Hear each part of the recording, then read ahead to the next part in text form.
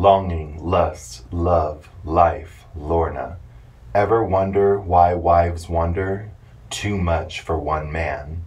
These are the sensual taglines to Russ Meyer's 1964 film Lorna, a groundbreaking film that's in very few people's cinematic vocabulary. Lorna is a relic from the sexual revolution. What is Lorna trying to say? It opens with a preacher slash narrator slash Greek chorus spouting Bible belt fire and brimstone, condemning nearly every character in the film and seemingly the audience that's about to view the film. It's a message of adultery that seems to blame the man for the woman cheating, mostly because it's a Russ Meyer movie. The tragedy that befalls Lorna and her husband all stems from her husband not being able to satisfy her in the bedroom. She falls into the arms of a scary, sexy, escaped convict. Lorna is a sexploitation art house melodrama that takes credit for being one of the very early roughies. The character Lorna seems very disturbed and beside herself because of the double standards about sex and men and women. You'll never find a woman in a Russ Meyer movie guilt-tripping herself about sex in a, oh, why do I do this sort of way. Her sexual needs are purely chemical. Lorna is a male sex fantasy, but with a brain, with a pulse. We actually go inside of the mind of Lorna Maitland, which for a sexploitation film, especially in the early 60s, is totally unseen, unheard of. Women in these types of movies from this time period are usually wordless, brainless, mindless, Playboy spreads in motion. Lorna's husband is dumber than a bucket of rocks. From the way Lorna stays in bed late, refusing to make her husband's breakfast and lunch for work, tells us everything about her power within the time and place of Lorna. He's so bad in bed, she falls in lust with the first man who attacks her, literally, in a very strange moment that goes from violence to romance. The scenes of perversion are sentimental. The scenes showcasing sentimentality are always perverse. A good example of this is the roughy scene transforming into a passionate lovemaking scene. Lorna's husband sweetly says goodbye to her while she sneers back cold-heartedly. Be good! Be good. What else is this God-forsaken hole? And it's revealed that her husband, although thoughtless in bed, does actually care about her and making a better future. Because it's under Russ Meyer's guise, you're sort of rooting for her infidelity, but at the same time, you feel saddened because her husband is such a weakling. Lorna really demonstrates the two Russ Meyer male archetypes that are in all of his movies. There is the dummy, the weakling, sad sap husband who's lightning quick in bed, and then there's the psychopathic stud.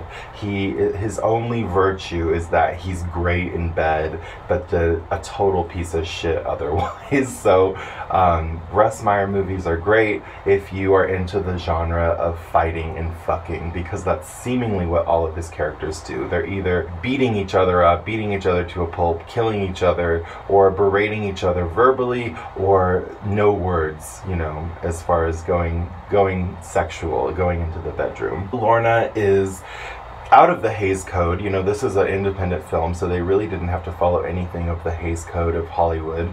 It still kind of plays by the rules by having the evil woman, Lorna, receive her just punishment.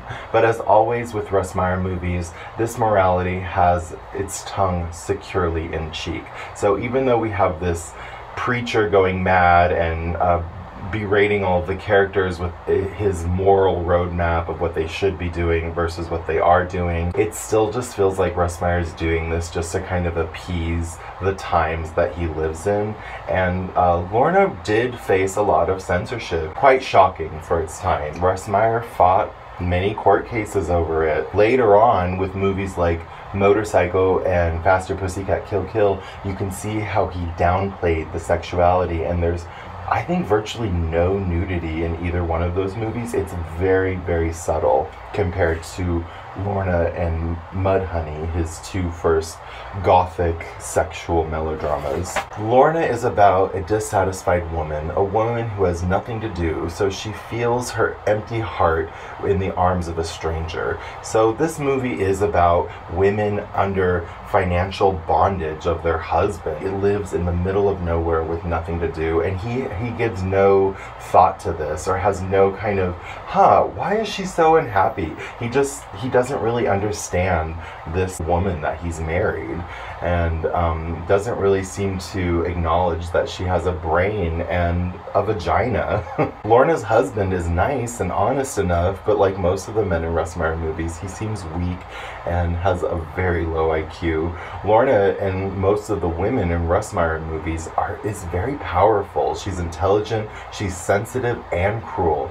A bitch goddess who really holds the power in the relationship. Lorna was a film that was incredibly successful and a huge moneymaker because it really was the first of its kind, maybe in the entire world. Many critics were quick to compare Lorna to previous efforts from the realist and neo-realist from Italy, but Russ Meyer shot these artistic comparisons down, saying that he didn't like Sophia Loren or Silvana Mangano. Russ Meyer said, quote, "I didn't hold them, the Italian masters, to any reverence. I didn't care for their movies," end quote. Critics compared it to the earthy, sensual film Bitter Rice, but when you look at the two, they seemingly have very little in common. Lorna was the first serious naked lady movie. Before Lorna, there were Nudie Cuties, a genre pretty much invented by Russ Meyer and was copied by many people, which again were like Playboy pinups set in motion. Lorna was a hard-boiled melodrama with more sex and violence than any film before it. It made Eve and Russ Meyer a fortune. It went to court over censorship.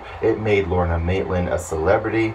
She was a star rising, but her debilitating mental illness mixed with permanent brain damage from copious amounts of LSD diminished her star. She was offered a 7-movie contract with 20th Century Fox, and it went to Angie Dickinson instead because Lorna was just so out of it. It's unknown whether Lorna Maitland is still alive and well. Her last whereabouts were somewhere here in Las Vegas, Nevada, where I live, so I keep fantasizing that maybe our paths have crossed somewhere in Las Vegas. I don't know. Maybe she's one of those old ladies chain smoking and addicted to gambling that I passed through in the casinos a million times. It's interesting to see Russ Meyer's first real film, real drama. There's only 1 or 2 scenes that have his trademark lightning fast editing, and there's not that many surrealist cues except for maybe the part where Lorna is covered in salt. It's a allusion to the Bible story about the woman turning into a pillar of salt. A rather beautiful film